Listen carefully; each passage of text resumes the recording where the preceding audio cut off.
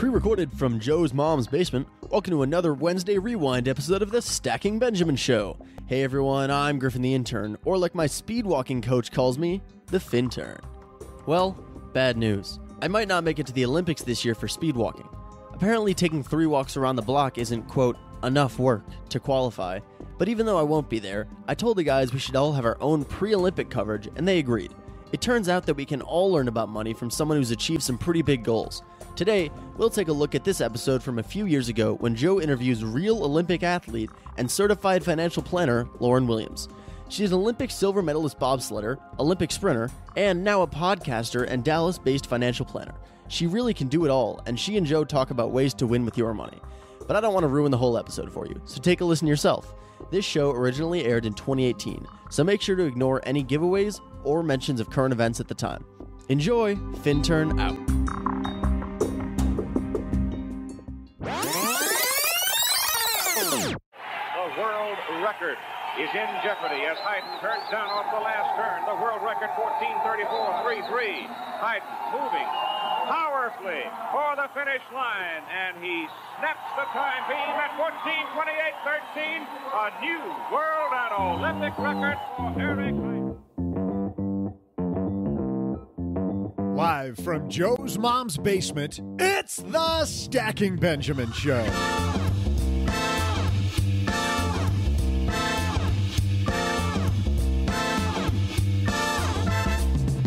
I'm Joe's mom's neighbor, Doug, and hey there, Winter Olympic fans. Imagine this. Most people don't know about my past life as a bobsledding champ.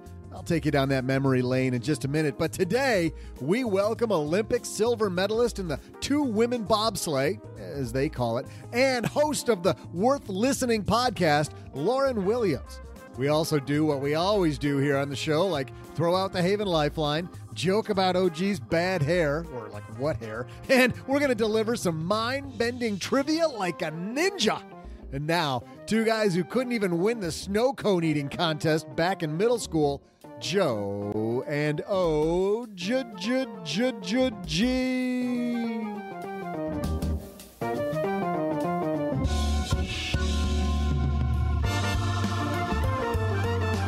That's because I just got brain freeze. Oh, gosh, isn't that the worst thing? It's horrible. My wife doesn't get it, and one of my kids don't get it. They don't get brain freeze. Show-offs. I know. Lording it over you like that. That's horrible. Like, look at me eat this Slurpee. Oh, in one sitting. Get partway through. You ever hear the Eddie Murphy bit about brain freeze? No, but one of my kids asked what it was like, and my other kid said, it's like if somebody stabbed you in the roof of your mouth with a knife and it poked you in the eyeball. I'm like, that is exactly right. You're correct. Here's your gold star. Your kids are surprisingly succinct at explaining stuff like that. And accurate. Yeah. It's amazing. This episode is brought to you by Simply by Frito-Lay. These days, you have a lot going on. But now, thanks to Simply by Frito-Lay, you have one less thing to worry about. So kick back and enjoy your favorite Frito-Lay snacks with ingredients to feel good about, like Simply Blue Corn Tostitos, sea salted Ruffles, and even white cheddar Cheetos Puffs. All made with no artificial colors or flavors. Enjoy what you love and look for Simply brand snacks online or at a store near you. Enjoy a powerful business upgrade with Dell Technologies' Black Friday in July event. Get amazing savings with up to 50% off high-performance computers and tech built for business, and be able to take your office with you with Windows 10 Pro. Plus, get great offers on Dell servers, monitors, docks, and more, all with easy financing options through Dell Financial Services. Call 877-ASK-DELL. That's 877-ASK-DELL, and speak to a Dell Technologies advisor today. We are magnifying this thing. We've got Lauryn Williams, who won the silver medal for the U.S. bobsled 4 years ago. And right now, we got your headlines, so let's move. Hello, darlings. And now, it's time for your favorite part of the show, our Stacking Benjamin's headlines. Oh, boy. This is a fun one, OG. First headline comes to us from the Money-ish blog. I love this blog just because it's so quirky. It's so all over the place. Alyssa Wolfson wrote this piece. Why Nicolas Cage blowing more than $100 million is an essential money lesson for us all. You know what the essential money lesson is? I can get it right from the headline. Don't blow $100 million. Make $100 million and keep some of it. Only spend $50 million of it. Right. Yeah. Alyssa Wolfson writes, Nicolas Cage's high-flying lifestyles led to a financial crash landing. The Oscar-winning Cage, 54, has reportedly blown through much of his $150 million fortune, according to a recent special shown on CNBC's The Filthy Rich Guide, which chronicles the spending excesses of some of the world's wealthiest. Cage's extravagant purchases include, get this, 15 residences, a Newport Beach, California waterfront home for $25 million, and 2 European castles worth a collective $12.3 million were among them, as well as a deserted island in the Bahamas for $3 million. Other seemingly ill-advised buys, a collection of shrunken pygmy heads. Who doesn't have that collection, by the way? Duh. Need that. A Lamborghini owned by the late Shah of Iran for $450,000, a pet octopus for $150,000, and a 7 million year old dinosaur skull for $276,000. So it sounds like some of these things you could probably liquidate a few of them. I mean, I don't know. There's a lot of takers for a really old Lamborghini, but you might be able to offload that castle and certainly the. Not a lot of takers. Certainly the. Not a lot of takers for an old Lamborghini. Who wants a classic sports car? It's like but it's, when you look on Carfax, right? Third owner. It's like, of that Lambo. What? Well, it's probably got like 180,000 miles on it too. It smells like smoke or something. Right, because you take it on road trips between here and Indiana. You might. I don't know. I've never had a Lambo. I'll let you know. That's what we should do. We should buy one, for research purposes. Yes. And I will tell you the best way to abuse the heck out of it. Forget going to the Stacking Benjamins experience. If you really want to be one with the show, just send OG a Lamborghini. That would be fantastic. The Newport Beach house, that's got some legs. I'm sure he can probably get rid of that. Says Cage's over-the-top lifestyle is a lesson for us all. Quote, it's so easy to overspend on little things that don't matter, and little stuff will keep you from affording the big stuff that's really enjoyable, says financial planner David Ray. I think that is the big lesson. I was thinking about this the other day. I was talking to somebody, I can't remember, and one of my things, kind of downtime things that I'll do is I'll open Zillow, and I start looking at like lake houses and stuff. Not that I'm going to buy one because they're gazillions of dollars, but they're kind of, it's just kind of neat to see those big homes. And I always think like, okay, if I was going to buy a $3 million vacation house, on the lake or in the mountains or something like that, right? You start thinking about the math on that. And you go, okay, well, I got to put $1 million down, right? Like 30%. And then my payment's going to be $20,000 a month, maybe something like that. I don't know. I mean, how many vacations can you go on with $1 million? Like if you go, we can do one of two things, sweetheart. We can buy a debt, right? Buy a house payment with $1 million, or we can put this in an account and this can be our vacation budget. Gosh darn, that's a lot of vacationing, right? That is, but at this point in the game, I mean, do you really care? I was reading about Tony Robbins' houses, and he's got some houses in the Canadian Rockies. One house in particular, he was talking about that he reportedly goes to once a year. That's what I'm talking about. Fine, you've got the home that you live in, right? And I can even understand people that go, yeah, but I spend half my time in New York and half my time in LA. Okay, fine, you got two homes. Sure. But do you need the lake house in Georgia and the ski chalet in the Swiss Alps and the beachfront home in the Bahamas? And, couldn't you just take the money that you would spend on that and go, this is going to be what we're going to use to go to those places? I mean, my gosh, you can stay at a freaking Ritz-Carlton or something almost as nice. I don't know. Luckily, avoiding overspending on non-essentials isn't as hard as it sounds, this piece says. Set a dollar limit for impulse purchases, maybe $50 or $100. Weak. And if you're step up to the plate. Yeah, I know. If you're going to impulse spend. And if your coveted purchase meets or exceeds it, wait 24 hours before buying it to determine if it's a need or just a spontaneous desire, says Ray. You should also set a monthly limit on total non-essential purchases by looking at what you can afford to spend after you both paid for basics like rent and food and put away money for savings. You can even do this more easily, OG. You can do what Paula Pant does, which is, number one, put away the amount that you've targeted for saving. Number two, pay for the essentials. Number three, forget the budget, just spend the rest. And when it's gone, it's gone. Yeah, I mean, that's not a bad way to do it, right? I mean, really if you've got all of your savings goals accomplished and you've paid, the bills that you have to pay, and especially if you're in a position that has variable income, right? We get a lot of questions about that, like how do I budget that stuff? Well, you've got the base amount that you need. It's not a bad way to do that, is it? Not at all.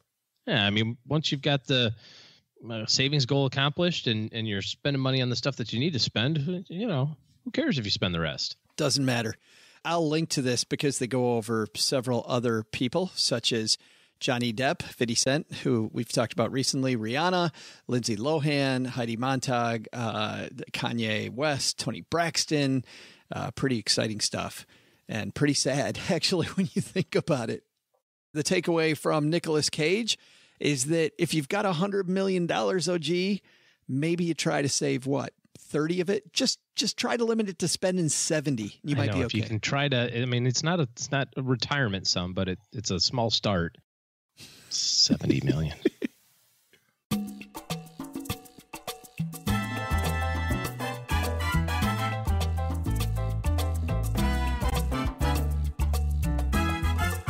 Lauryn Williams is the host of the Worth Listening podcast, where she discusses meaningful money memoirs of millennials and professional athletes. She herself, big-time athlete, OG. Not only is she the gold medalist in the 100-meter dash at the 2005 World Championships and won the silver medal at the 2004 Summer Olympics, 2007 World Champions, and the 2006 World Indoor Championships.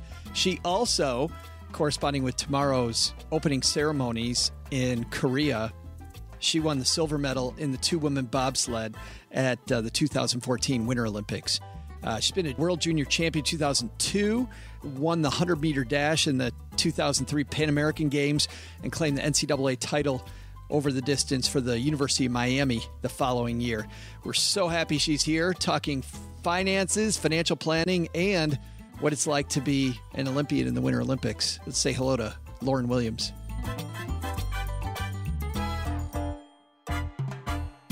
How are you? I am doing wonderful. Excited about the opening ceremonies. I know. So do this for me. You're the only person I know, frankly, who's been through this, and only the second Olympian we've had on the show. Tomorrow night, from your point of view, walk me through what it's like waiting and then walking out during the ceremony. It's really amazing, especially for the Winter Olympics, because it's a much more intimate environment. You get to walk underneath the stadium, talk to all the athletes for a short little period, and you watch the actual opening ceremony. How much earlier are you there before the ceremony starts? Are you waiting back there like 2 hours, 3 hours, or are you there 10 minutes, 15 minutes, what? It depends on logistics. So some athlete villages are walking distance from where the opening ceremonies will be, and others are far, far away, and you have to arrive up to 12 hours in advance to kind of work through all the logistics. So summer, a lot more goes into it, whereas winter, it's a lot more intimate, not a lot easier process, a lot fewer athletes, and like I said, we get to watch the opening ceremonies. It sounds like you're saying that that the Winter Olympics, for you, from an athlete's point of view, is more fun. The opening ceremonies aspect, definitely more fun. I think a lot of people watch on television and say, oh my goodness, it's so amazing. Was it so amazing? There is this amazing moment when you walk into the stadium and everyone's cheering and you realize this is your moment and that you're here and you're going to compete soon, no matter which games you're in. But for winter, being able to sit and participate and see the show, then you can come home and say, yeah, it was amazing. We're going to get into this later about being initially a track athlete and transitioning over to the bobsled, because that has a lot to do with financial planning. You've put it into a blog post that we'll link to on our show notes at stackingbenjamins.com. But I'm sure when you're not thinking at all about TV cameras or anything when you're up on the top of that mountain getting ready for the bobsled, what's going on in your head when you're standing up there for the two-women bobsleigh getting ready to go? Someone else is counting on me. Have I done everything I can possibly do to prepare for this? Yes. And even if you haven't, you better tell yourself, yes, you're at the Olympics, dagnabbit. So really just not letting my partner down in that moment is the thing, is channeling my energy so that I can do a good job for myself, but more so for her. I love that your energy is on somebody else. I mean, that to me, it builds pressure, but it also takes some pressure off, that it's not about me, it's about the team. Yeah, it's really cool to not have to think about yourself. You know, sometimes you get so inwardly focused that you get off track, and being able to think of someone else and what this moment will mean to them is a really important part of the process. And then running on ice versus running on a track, how is that different? Do you have spikes on or some type of big metal cleats, I think? Yes, they're like little needles, actually. Track spikes are like bigger. They kind of look pyramid-ish, whereas these are like little needles, like you will bleed if you spike yourself with the ice spikes. But it's not so different. You seem like you have to get over the initial being scared of running on ice, but once you get on the ice, you get good grip with the shoes that we have. But you see on these shows about the Olympics, like, the Germans are being mean, the different countries are all cutthroat. Is it really like that, or are you just kind of focused on you? You are definitely just focused on you, the task that you're there to complete. And like I said, keeping positive energy around your team. One of the cool things about the games is really being able to socialize with people from all over the world and learn about different cultures, etc. But the drama is something, that has to be played up for TV. They got to find one thing and then they got to blow it out of proportion. Right, of course. We're not experiencing that. All right. So you're running. You're throwing yourself into the back of the bobsleigh, whatever they want to call it. And on TV, I see you put your head down. Tell me the feeling going down the hill. Initially, the first time you ever get in a bobsled, it's like being kicked off a cliff in a washing machine. That's bobsled. It gets a little bit better. So you're saying it's beating the hell out of you, I think is what you're saying. That is what I'm saying. It is really, really rough, and you feel like you crash all the time.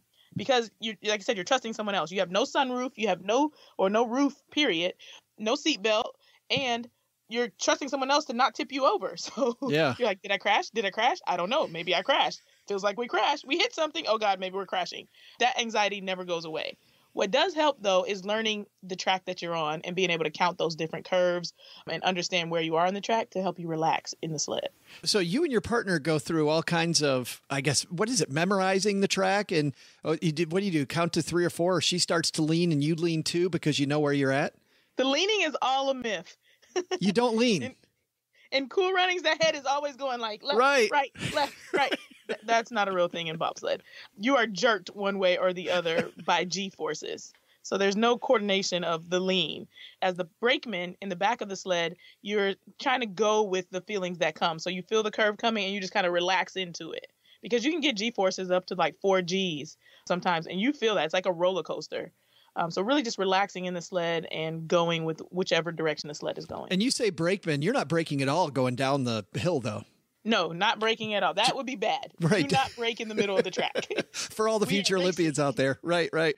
When you got down to the bottom and you won the silver, did you feel that? Did you feel like, damn, that was a good one, or you have no clue? I have absolutely no idea.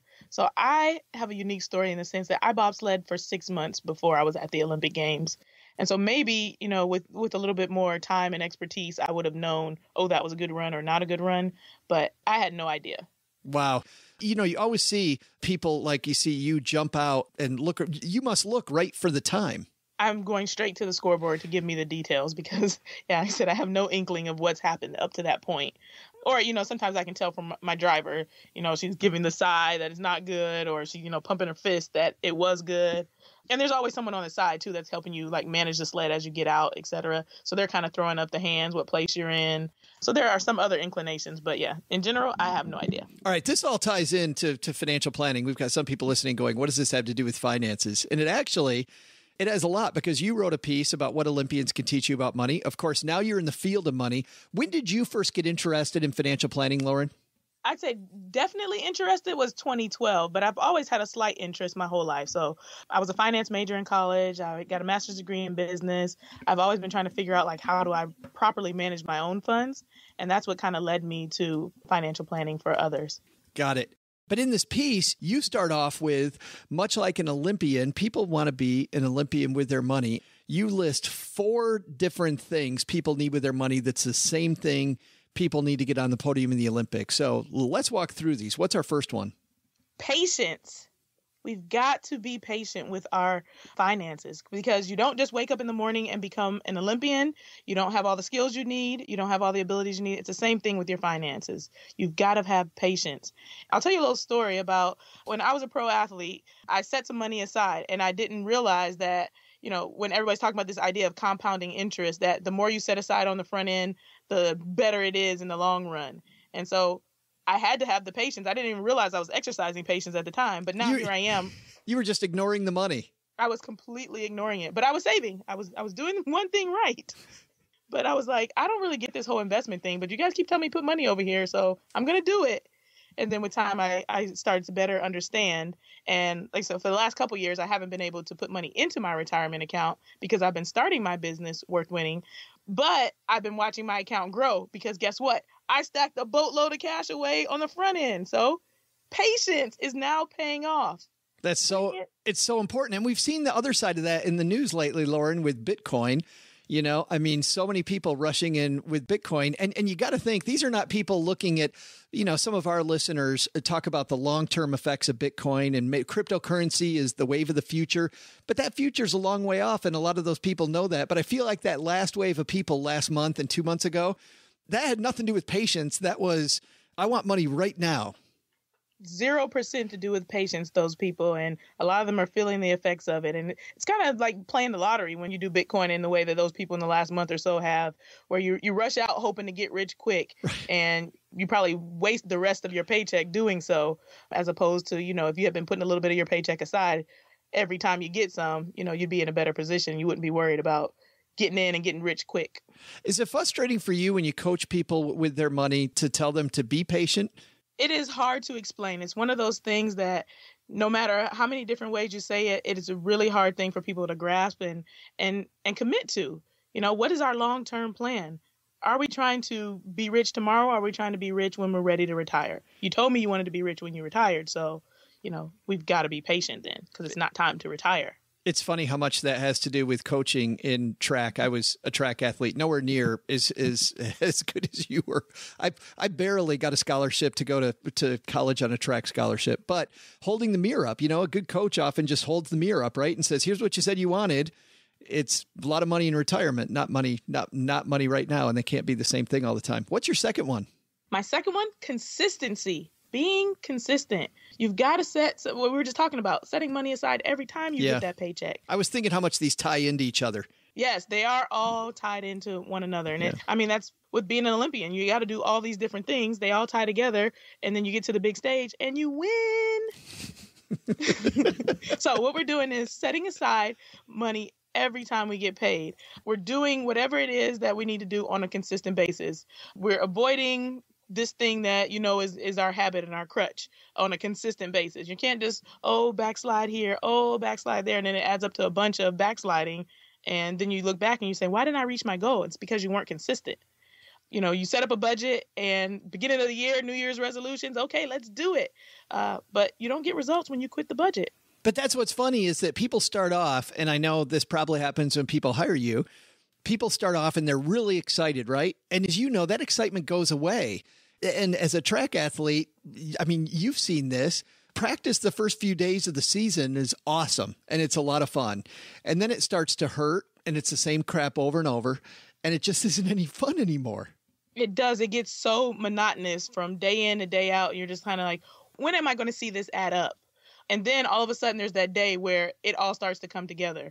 And if you've been consistent, if you showed up every day, if you've done all these different workouts, even though there hasn't been a race to motivate you, there hasn't been anything else, you've done all of this, then you say, I get it now. I blew this workout out of the water. And then you get to a race and you're like, I blew this race out of the water.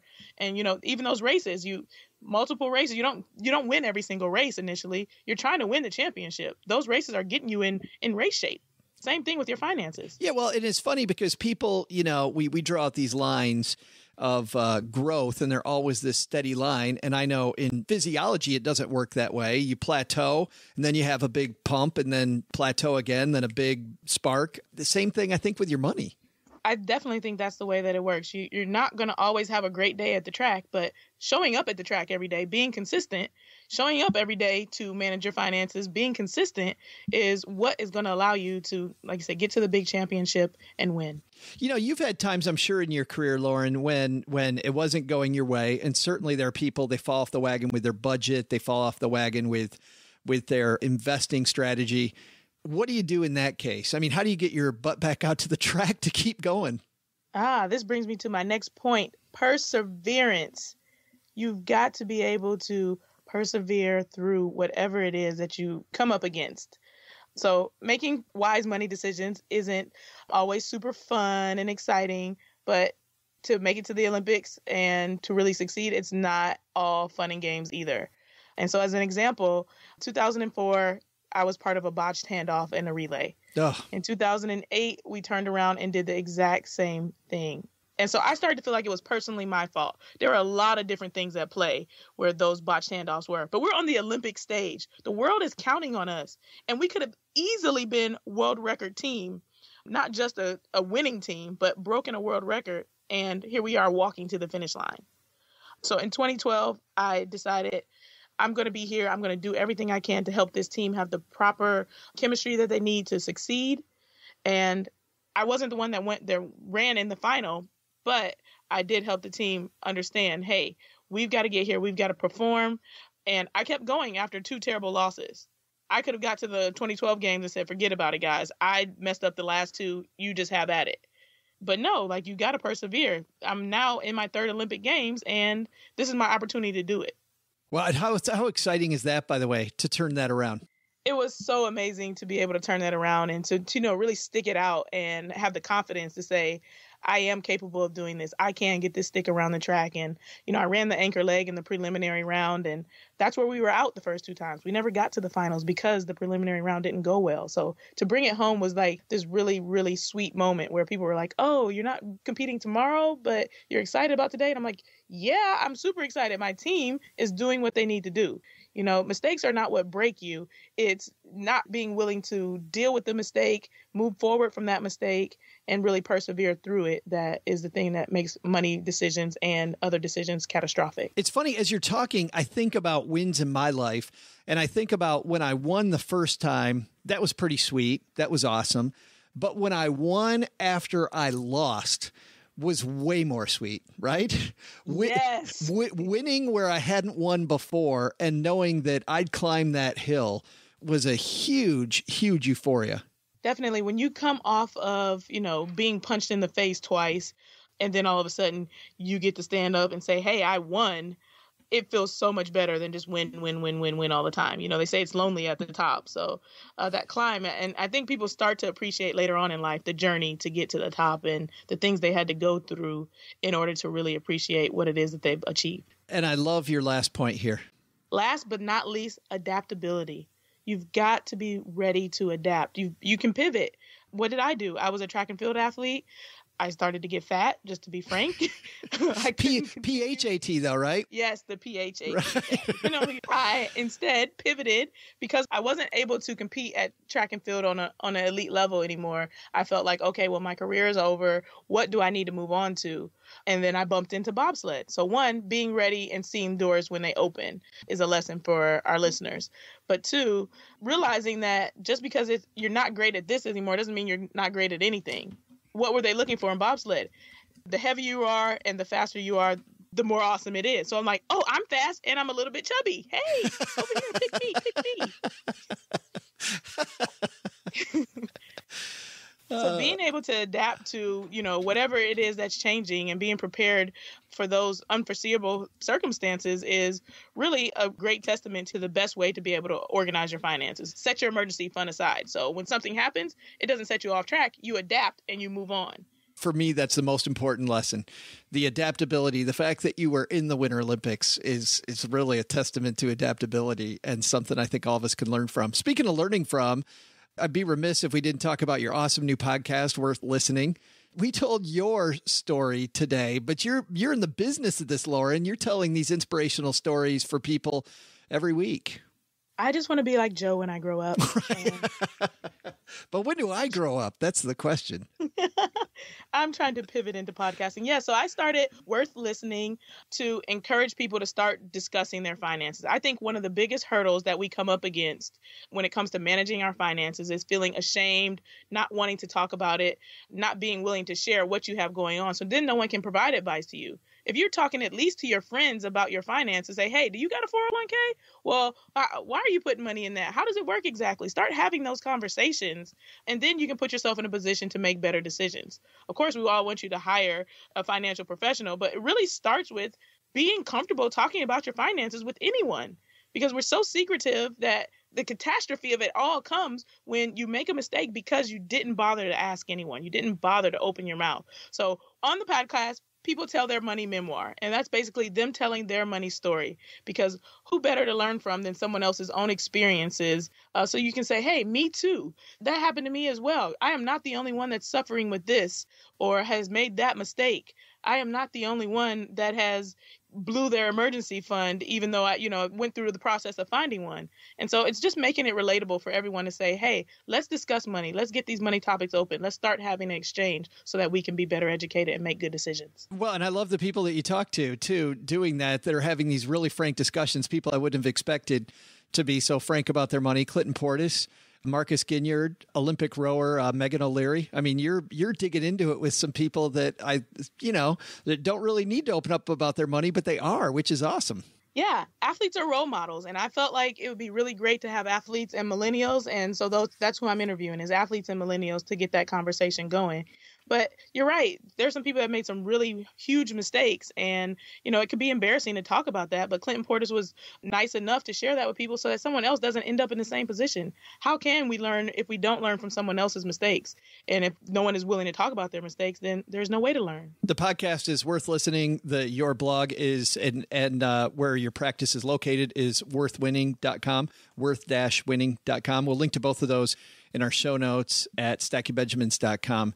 Thanks a ton for hanging out with us, Lauryn, and I'll be thinking of you tomorrow night as I'm watching all those athletes come out of the tunnel. I'm looking forward to checking it out with the rest of the world. If you're not an Olympic fan, become one as of tomorrow. Cut your TV on and watch the opening ceremonies. Hey there, trivia fans. I'm Joe's mom's neighbor, Duggan. Okay, I gotta come clean.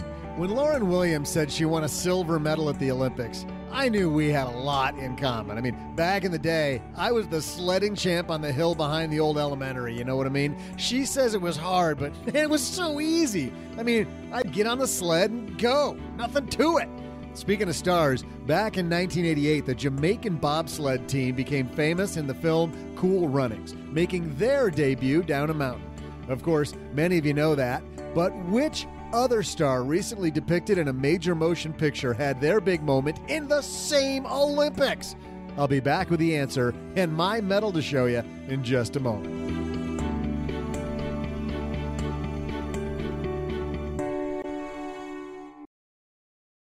Life is full of things to manage. Your work, your family, your plans, and your treatment. Consider Kesimpta, ofatumumab 20 milligram injection. You can take it yourself from the comfort of home. If you're ready for something different, ask your healthcare provider about Kesimpta and check out the details at kesimpta.com. Brought to you by Novartis Pharmaceuticals Corporation. Hi, I'm Emilio. I'm a program manager at Google. Right now, lots of people are looking for ways to learn new job skills. That's why we created Google Career Certificates, an online training program for fast-growing fields like IT support, project management, data analytics, user experience design, and more. You don't need any prior experience, and you can be job ready in about 6 months. So put your skills to work. Go to grow.google/certificates.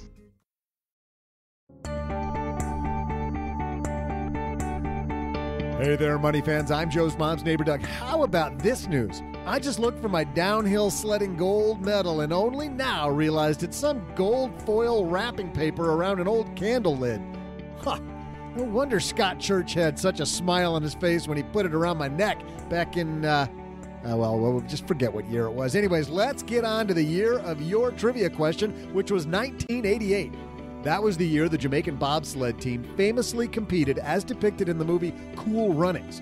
What other star had their exploits in those same games chronicled in a major motion picture? The answer?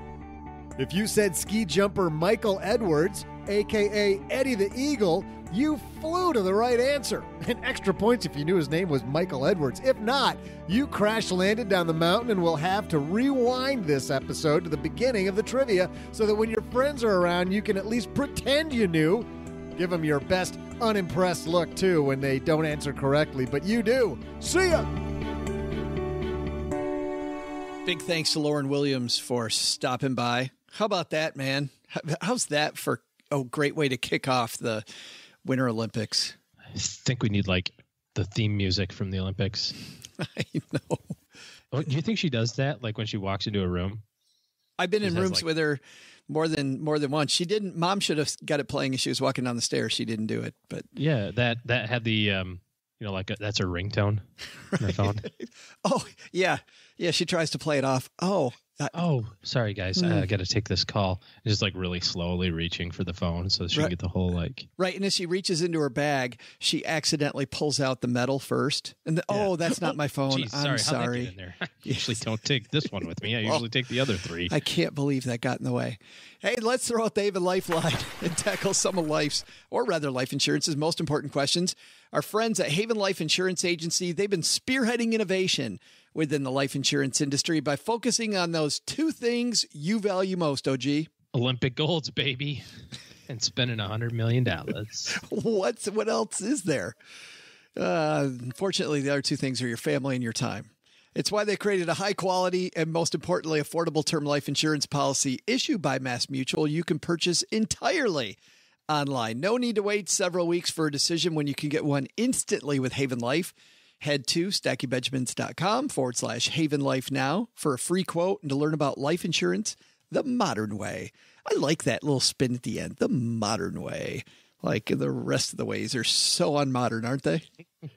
Actually, they are. If you've shopped for life insurance recently, they're not very modern. They totally are. A guy who's totally modern is our new friend, Johnny. Say hi, Johnny. Hi, Joe and OG. And Doug, I guess. Quick one for you. I was just hired as an adjunct professor at a community college, and they're offering me a pension. Can you believe it? I had no idea pensions were still offered. My question is around what to do with my previous 401k.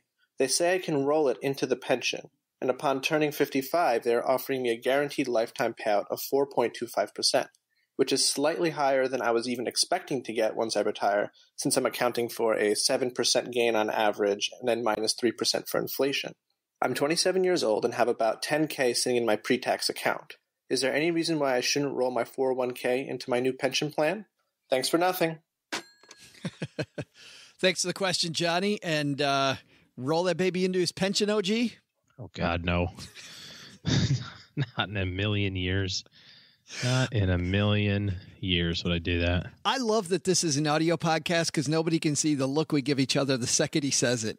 Like just slow blink, slow blink, slow blink. Why doesn't he want to do that though? Let's explain why. I said so. Oh, there it is. Thanks for the question, Johnny. Come on, do better than that. Do better than that. Okay. Bring my A game. Bring your A game. This is the Olympics, for God's sakes. There are two different types of retirement plans, right? Defined contribution plans and defined benefit plans. A pension is a defined benefit plan. And what that is you are going to get a guaranteed output. Okay, so you're going to put your money in. The college or university will match to some capacity. And then they've got a formula that they figure out. And they say, okay, at such and such an age, with this income, we multiply by this formula, and this is how much your paycheck can be. The downside to that is usually, it's not tied to inflation. So, yeah, you might get $40,000 a year when you're 55, but when you're 75 or 85, that's still going to be only $40,000, right? You're not going to be able to keep up with inflation. It's a big deal. The second, and I think the larger issue, is that if you look at most of these pensions across the country, public or private, is that they're not really funded well. And so if you look at the funding status of each pension plan, you go, oh, it's 60% funded, or it's 50% funded, or it's 30% funded. And what that means is that based on the current calculations, they have only 30 cents on the dollar to pay out to the, pending retirees. So that doesn't give me a lot of confidence. And so what that could mean, and usually there's ways around this, right? They'll just raise taxes or increase tuition or whatever the case may be to kind of, buoy that up if they needed to. But if they don't do that, then what could happen is that they could say, you know what, we got to change our mind. Yeah. We got to have a different calculation. We said we're going to give you 4%. Turns out we can give you 2.5%. You're no longer even partially at the wheel anymore.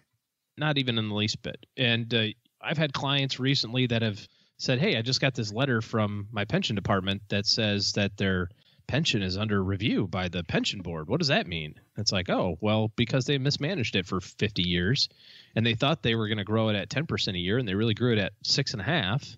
So they only have, 40 cents on the dollar. So you're going to get a pay cut. Oh, they can't do that. I go, yeah, they can. They can. It sucks. It really, really sucks, especially when you're 78, So pensions aren't bad. They're a nice thing to count on. I love them. If I could get one, I'd take one.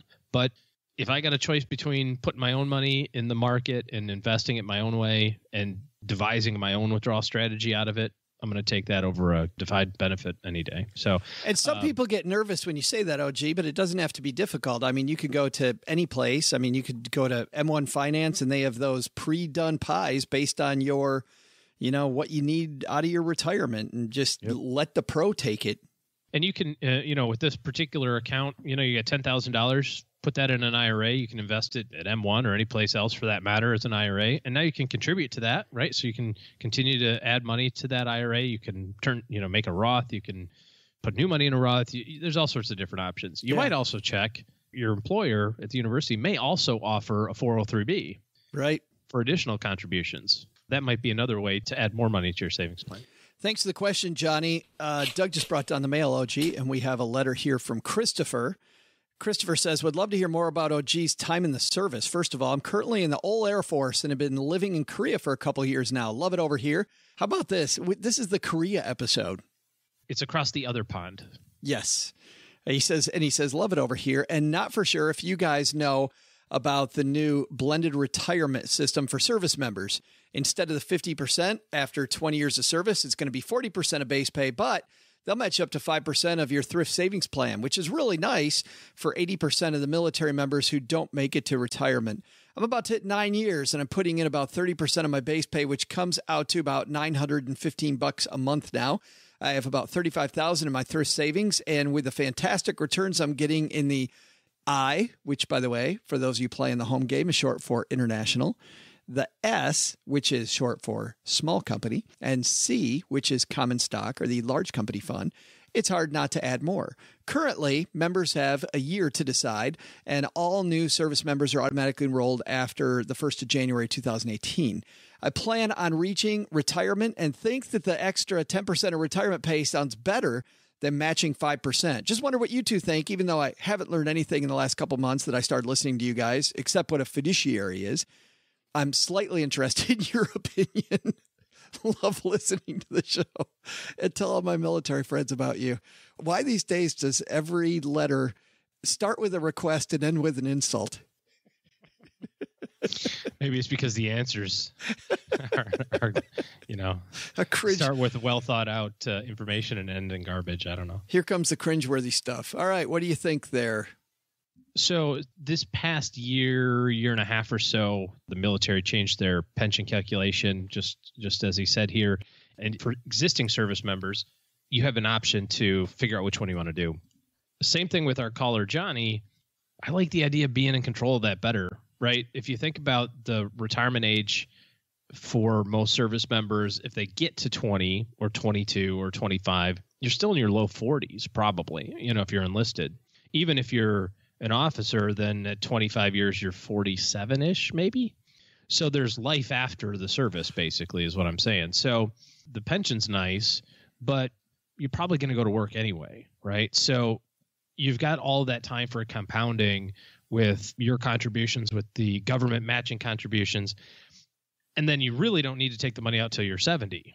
And so it gives you tons of flexibility to kind of choose your own ending there. If you want to retire early and you've saved enough over that career, you can make your own pension out of your TSP funds. If you don't want to and you want to continue to work and add money to it, into a different, retirement plan, then you could do that too. So you're not forced, basically, is what I'm saying. So I like the stuff where I'm in control a little bit better. So you do like the match?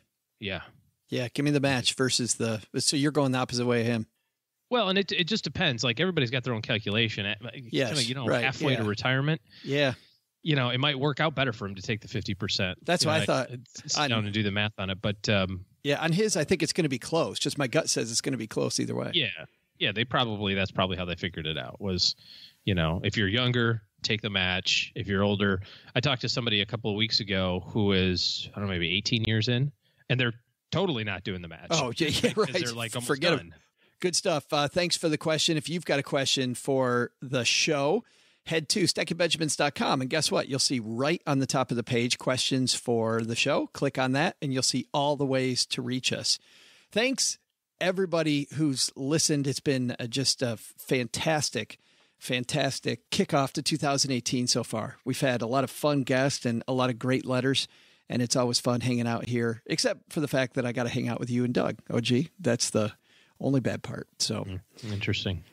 Thanks to everybody who's left a review of this here podcast on Apple Podcast, Stitcher, wherever you listen. Here's a review on Mom's Fridge off of Stitcher. Scott says, 5 stars, my favorite show, period. I've been a regular listener for 3+ years now, and this show remains my favorite. It's more entertaining than, and he left it right there, which is the perfect review. I think our reviewer passed out halfway through writing it. He just passed out. He's like, this is way bad. Well, how many foamy beverages do you have to get through a Stacky Benjamin show? Come on. Coming up on Friday, we've got another great roundtable. I'm going to leave this one a surprise. It's going to be a good time, but I'm not going to tell you who the guest is. I think you're going to like it, though. If you say so. And finally, if you're looking for good financial help in your corner, OG is taking clients. Head to stackybenjamins.com/letter O, letter G to see his calendar and schedule a time when you can talk to him more about what that would take to get him in your corner. All right, that's going to do it for today. Go stack some Benjamins, everybody. Doug, what should we have learned? Hey, Joe, why don't you and OG get back to debating about what the best flavor is for a snow cone? We both know it's grape. But let's tell everybody what they should have learned today. First, take some advice from Olympic medalist Lauryn Williams. Fight through adversity, show up every day, stay consistent with good money habits. Sooner or later, good things will happen. But the big lesson? Don't let Joe's mom show you the video of you, quote, winning the medal in the downhill sledding competition back in 8th grade. Might turn out that maybe some other kids were having a little fun with old Doug at the time. That's okay. Who's winning now, Scott Church? Making fun of me in my moon boots and snow pants, huh? I'm a podcast announcer on top of the world, baby. Let's see what you got. Nothing. Scott's a nuclear physicist? Huh. Ah, good for you, Scott. We're both winning. How about that? Thanks to Lauryn Williams for stopping by. Isn't she amazing? You'll find her podcast, Worth Listening, wherever you listen to this show. Speaking of Winter Olympics, big thanks to Emilio Estevez for teaching me everything I know about hockey. I still can't believe he didn't win the Oscar for that Mighty Ducks movie. That was amazing. I laughed, I cried.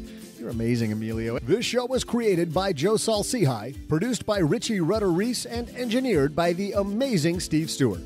Kathleen Selmans handles design, newsletter, and classroom opportunities.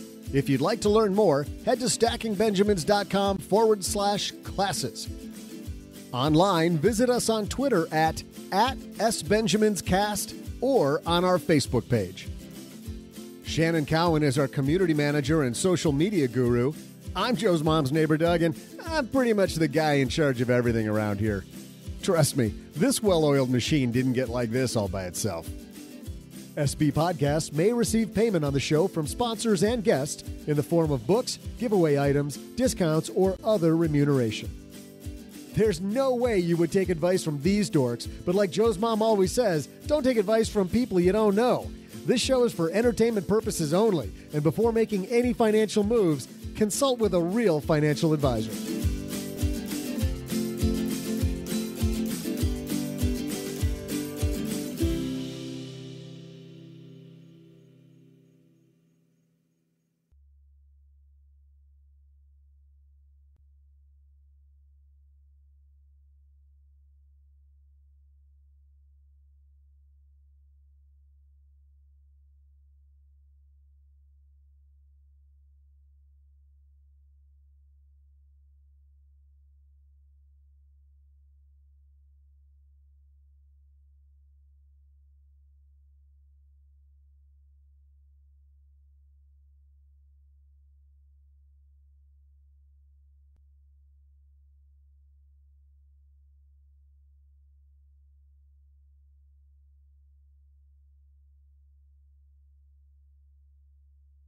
You saw a film.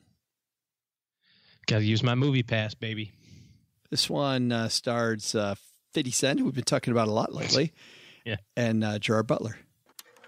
It's called Den of Thieves. Hey, pay attention. This is yours. Most important thing, keep your finger off the trigger at all times, unless you need to shoot somebody. When that happens, 3170, we're being held up. hold it until you run dry. Dispatch, we are under heavy fire. Keep your eyes open. Every cop in the country is going to be looking for us. Big Nick, original gangsta cop in the flesh. What's your tally? 4 dead, 6 on the way to the hospital. I take it he's a bad guy. I'm gonna make you a deal. Give me the names of all the guys that got away. I'll get you a medic. I ain't no snitch. Yo. He's done, son. We got a problem. It's major crime. Get to know your enemy, boys. Every big-time crew has been busted. These are the guys who took them down. Gangbangers, these are not. Sounds like the cops are as bad as the bad guys, OG. They're just a little different tactics. Different type of crew. Hey, did you like the movie Heat? I didn't see the movie Heat. Gosh, how did you not see you? I said something to my brother about that, and he's like, Body Heat? I'm like, no, that's a different movie. Body Heat. That's that movie that made me all warm.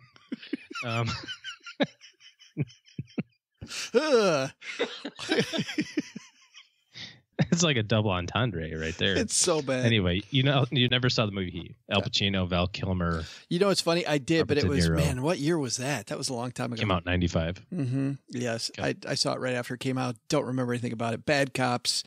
Yeah. It wasn't about bad cops, I don't think. Well, then I don't remember it. Yeah. Okay. So this is kind of like Heat 2.0, but it's got a twist on it. And so I was kind of like what I think you're thinking about this movie, which is, oh my God, I can't believe there's a movie about a bank robbery. Wow. Crazy. Who would have thunk it? Oh, and it's got a lot of guns in it and shooting and explosions. It's not as much that as it is just an interesting movie, because I don't want to give too much away, because it doesn't go the way you think it should go, right? It's not bad guys, good guys, movie over, right?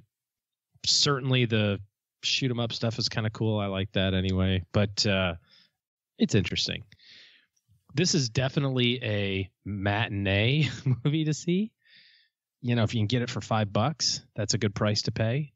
If you wait for it to come out on Netflix in a week and a half, that's also a fine time to watch it. It's not a bad movie. I would not have seen it if I didn't have the movie pass, right? Like I wouldn't have just gone, hey, let's go spend $12 on this. Yeah, movie. right. Because I'm thinking of it like you are. Like, I'm not going to waste $12 on this movie. I'll wait for it to come out on Netflix or Hulu or something. Yeah. I wasn't even going to waste my movie pass on it. It's good. I liked it. And since I kind of went for free, well, kind of, sort of. For a reduced rate. Yeah, except I've gone to like 6 movies this month. So that's what I'm saying. A reduced rate. I mean, you went for $2. Yeah, exactly. Then I totally was happy to see it. I saw Gerard Butler. I'm like, that's all I need to see. Like there it is. Gerard Butler in a movie, clearly a hit. He's done some good movies. Yeah, 300 was pretty good. Yeah, 300 was really good. 300 was fantastic. Name a second one. I kind of liked that one where he did the stuff. Oh, probably one of my favorite movies of all time, The Bounty Hunter. I'm just kidding. Law Abiding Citizen. I haven't seen that one either. You haven't seen Law Abiding Citizen? No. That movie was probably one of my favorite movies. So that is a definite Netflixer. You're not going to not like that movie. I got to change the topic a little bit here because we're running out of time. But I like Gerard Butler's topic. I never did specifically say thanks to everybody who came out in Seattle. It was funny. I RSVP'd for 10 people. We had 20 people. And the server kept coming back to me going, how many people are coming? And I kept saying, I don't know. Yeah. I have no idea.